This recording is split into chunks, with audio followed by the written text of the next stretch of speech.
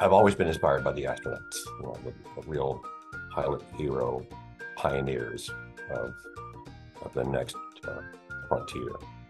I've always been inspired by people, particularly airline captains, who have faced tremendous ultimate emergency of a lifetime challenges and successfully dealt with them, like Captain Al Haynes of United 232 in Sioux City, Iowa in July of '89, and others.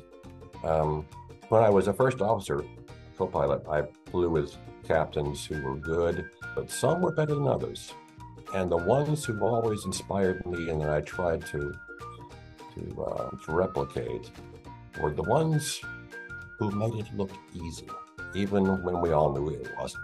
Because they were the ones who, when they came to work, brought a sense of care and a sense of purpose.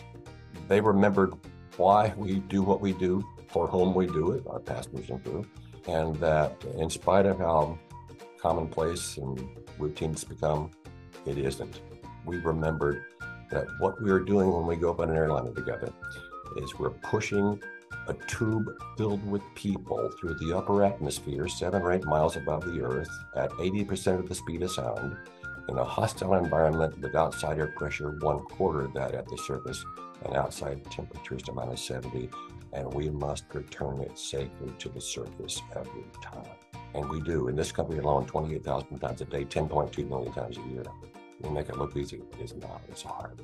It's hard to have that dedication every day when you show up, to know that today might be the day when you're going to face some ultimate challenge, and to be ready for it, never knowing when it would happen, where it would happen, or what it might be.